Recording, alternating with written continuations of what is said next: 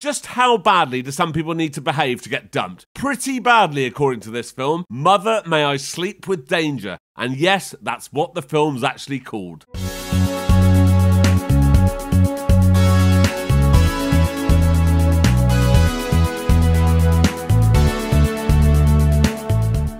I'm Jay Harangue, and I talk about soft porn and stalker movies. You should subscribe. So we start with this girl, Erin, who's being dropped off by local stud Kevin Shane. Kevin Shane just dropped me off.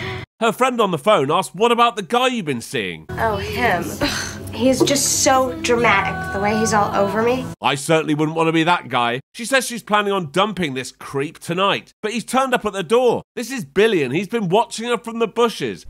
Come again? He's brought her a ring and a teddy bear, but sounds like it's a bit late for all that. When they get in the house, he's all over her. She's clearly not up for it, but he's not taking no for an answer. He's like, come on, I only need 5 minutes. The way he's acting, I can't imagine he's even going to need 2. When they get up to her room, he's like, where are all the pictures of me and the poems I wrote you? Why are they in a box? She's like, oh, we're repainting. He's like, don't lie to me, and starts getting physical. I bet if my name was Kevin Shane. She tells him to calm down, and he starts smashing stuff. She's like, okay, I'm calling the police, but Billy can't have that. So after smashing her head in with a chopping board, he cleans up the mess, packs a bag full of her stuff, and shoves her body in the trunk of his car. At an unspecified time later, we meet Laurel. She's in college and she's on the track team, so she runs everywhere. She bumps into this guy, Jackson. He's obsessed with her and keeps trying to get her to come and see his rubbish band. I think I'm traveling with the team to the practice meet in Portland. I have all this laundry, plus I've started seeing somebody. When Laurel gets to track practice, her coach tells her she's not going to be on the team anymore because her mum's called her and told her she has an eating disorder. Sticking her nose where it doesn't belong. She's like, but I'm the best on the team. I'm sorry, but it's not always about who's best. Well, it sort of is. You run a track team. Don't judge me, but I'd take the faster girl with the eating disorder. Anyway, next we see Laurel with her mum in Seattle. She's like, Mum, you need to back off with this eating disorder business. But that argument is quickly put to bed so we can move on with the plot. I met this great guy, Mom. Funny and he's smart. Can I meet him? I can ask him to come down with me to Seattle. There's only one condition, though. No judgments.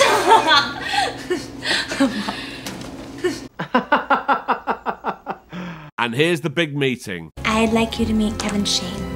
Hi. That's not Kevin Shane. That's Billy the psycho who killed his ex. But he's going to be called Kevin for the rest of the film, so for the sake of ease, that's what I'll be calling him. Kevin tells Laurel's mum that he's in medical school. My father was on the board of directors at CareShare. Really? She's like, oh, my friend works at CareShare. Laurel has also told her mum that Kevin lost his parents. A helicopter skiing accident in Austria. They died doing what they loved. So the meeting seems to have gone okay. As we know, Kevin isn't one for casual relationships, so he follows Laurel everywhere. When she gets back to her dorm from a run, he surprises her. I had to get out and run. For 2 hours? Let's do something really fun on Saturday. Saturday? That's 4 days from now. Can't you see that I am crazy about you? I don't have a life unless you're in it. Maybe this is moving a little too fast. Just call me Saturday, okay? Oh, now I have to call. You need your space, right? No! Oh, dear. Now, most normal people would see some massive red flags here, or at least be shamed into getting rid of him by her roommate. But no, sending flowers to her while she's doing this weird aerobics class seems to have done the trick. So she goes round to his place. The flowers were really beautiful. They really touched me. I thought I was never going to see you again. I love you so much.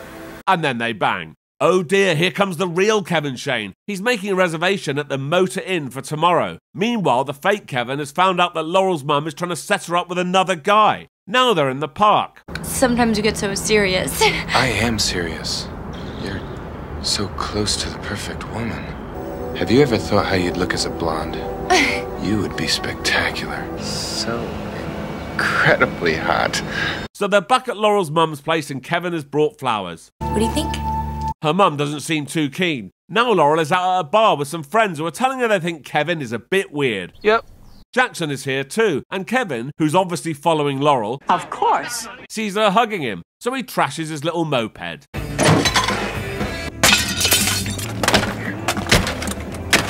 Later, Laurel is at her mum's and her mum has concerns about Kevin. This is the first guy who truly gets me. She remains suspicious, so goes to see her friend who works at CareShare. I need some information. How can I help? Laurel's been seeing a young man, and the relationship troubles me. His father was on the board. There hasn't been a board vacancy in 3 years. I knew it. I fucking knew it.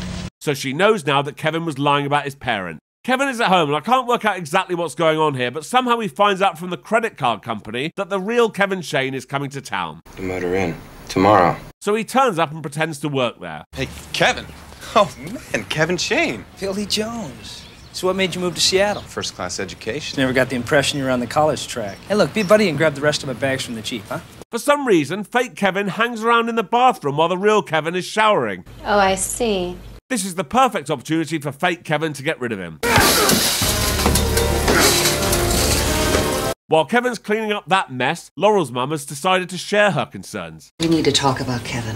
Who is he? Oh, just some serial obsessive boyfriend who goes around murdering people who get in the way of his relationships. Well, isn't that what most people do? He's the boy I love and want to be with. There are just some things that don't add up. I saw Dr. Zola today. You've been snooping. You're still trying to run my life. Oh well, she tried. Meanwhile, Kevin is burying his latest victim in a flower bed. Hello? I miss you, baby. I miss you too. I got a surprise for you when you get back. I love you. I love you too. And here's the surprise. He's rented a cabin miles away from the campus and all her friends with no phone and nobody around for miles. Huh? I kind of feel like you're pushing. It's not up to your high standards. Is that it? Nothing I ever do is good enough for you. You don't want me to go climb a tower with a gun, or do you? Excuse me? Looks like she's staying there then. Yeah. Since she's been here, her mum can't get hold of her and is worried. Laurel asks Kevin if the guy turned up to install the phone line. It's gonna be a couple more days. You know, I really don't like being out this far without a phone. Kevin doesn't seem to want to talk about the phone. Ow! Damn it! So probably best not to mention it again. Laurel's mum has resorted to turning up at the college to find her. There's no sign of Laurel, but she does see Kevin. She's like, right, Kevin, where's Laurel? Laurel listens to me now. I'm gonna make sure that Laurel knows you're a liar. Laurel and I are in love. Both of us would rather die than let you come between that love. Ooh, that can't be good. When he gets back to the cabin, Laurel's hardly touched her food. He's like, Laurel, you need to eat. Your mum called me and told me you had an eating disorder. She told you? I can't believe this. She is completely against us. Well played, Kevin. Good work. Laurel's like, right, I'm calling her. Kevin's like, no, that's what she wants. Let's just live our lives without her. And then they bang. Laurel's mum is still trying to find her, so she's come back to the college. Turns out she's not even turning up to class. You're a very bad girl. Kevin needs to go out today, so he messes with Laurel's car to make sure she doesn't leave the cabin without him knowing. Relationships are a lot of work. But she walks 2 miles to a payphone and calls Jackson, who picks her up and takes her to town, where she uses a different payphone to call the phone company, as they've still not been to the cabin to install the phone line. Not sure where Kevin was going earlier, but he's now found her and he's watching her again. No order. He never put in for a phone order. I know that he messed with my car. All he wants to do is keep me a prisoner. Right, so you're probably thinking, that's going to be it now. No way she's going back to him. He comes charging after her, unnecessarily bumping into people and sending them flying. How much time does that actually save? This always happens in films. It must be quicker to go around. Anyway, he doesn't get to her in time and she goes off on Jackson's scooter. Laurel's mum is looking around Kevin's old apartment. She doesn't find anything apart from a picture of this girl in the trash. It's his last girlfriend, Erin. She goes to the police, who have nothing at all on Kevin Shane, but when she's there, she sees another photo of Erin on the missing persons board. She disappeared about 2 years ago. Kevin had a photograph of her in his apartment. I had a very strong suspicion about a boy named Billy Jones. Please call me if you find out anything. When she gets back, Laura's mum gets a fax from the detective with Kevin's file. But that's not Kevin Shane. Well, it is, but it's not the one she thinks is Kevin Shane. It's not the same boy. Well, it's the only Kevin Shane we've got. What about that other boy, the one you think killed the girl? Billy Jones? I'll see what I can do. Okay, thank you. It looks like Laurel has finally seen some sense and she's packing all her stuff. Kevin gets home, sees she's leaving and totally loses it. She's had to push him over to escape, but at least that's the end of the relationship. That's right, she's out with Jackson at a bar and they're dancing. And look, there are people doing the American college extra dance. 2 hands above the head, a little bounce, and pushing the ceiling. It fits with every song and every style of music. I'm telling you, whenever there are American college students in films, at least one person is doing this in the background. Anyway, obviously Kevin has been watching them, so he follows Jackson into the bathroom and kicks his head in. I'm warning you! I'm not sure that counts as a warning, but never mind. He goes back out, sees Laurel, and convinces her to give him another chance. What? We all need a second chance, don't we? No. So they agree to talk outside. Someone accidentally bumps into Kevin, so he cleans house. Watch it, man.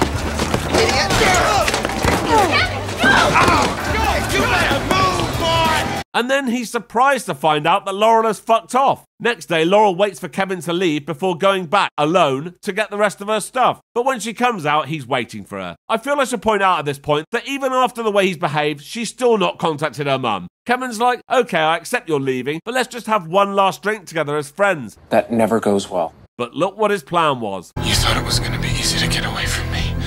While this is going on, Laurel's mum gets a photo faxed to her of the main suspect in the Erin Meadows murder, Billy Jones. He's a killer and he's got my daughter. So Kevin is bundling Laurel into his car, but ironically, he can't get the car to work. So he calls the auto club and uses Laurel's mum's card. Her mum also just happened to have got a flat tyre. So the auto club are fixing 2 cars on the same account within an hour. The guy fixing her mum's car tells her the other call-out was in a place called Barrington. That's on the way to my cabinet. So off she goes to her cabin where Laurel has just woken up from her roofie nap. Where are the car keys? Why do you want to leave? This is kidnapping. No. Yes, yes, yes. Anyway, then he starts shouting and strangling her. She realises the only way to save herself is to play along. I love you so much. The next morning, she tries to escape. Where are you going?